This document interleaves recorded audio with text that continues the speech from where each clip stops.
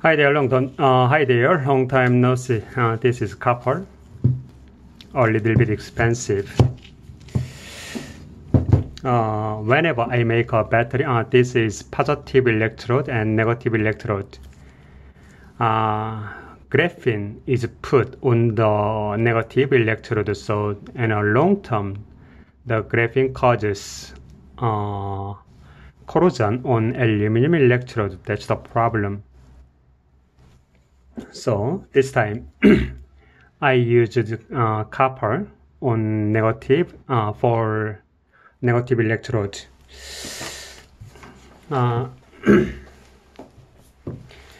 In this battery, do you know? Can you see that Fe? In this battery, I used copper and graphene added by iron oxide, so the voltage will be low.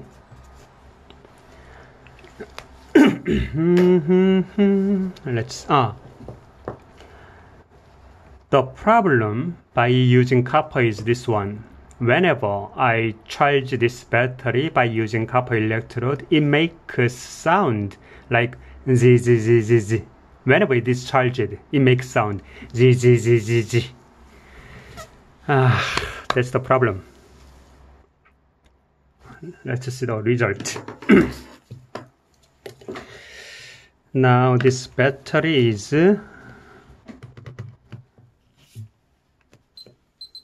being charged in 5 volt.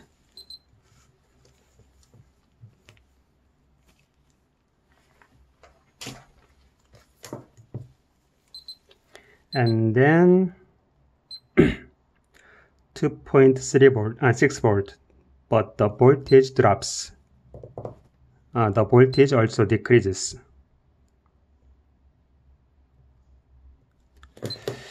Whether I use aluminum or copper, the result is the same. The voltage decreases.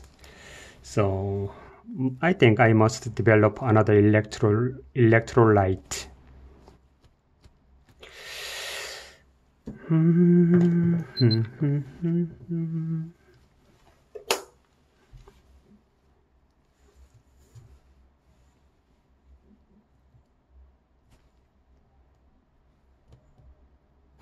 Amperage seems good.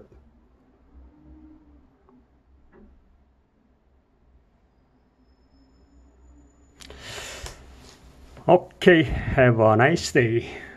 Maybe I have to use sugar again. Yeah, maybe.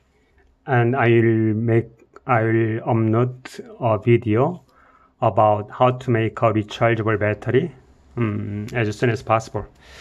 I'm so busy nowadays. Okay, have a nice day.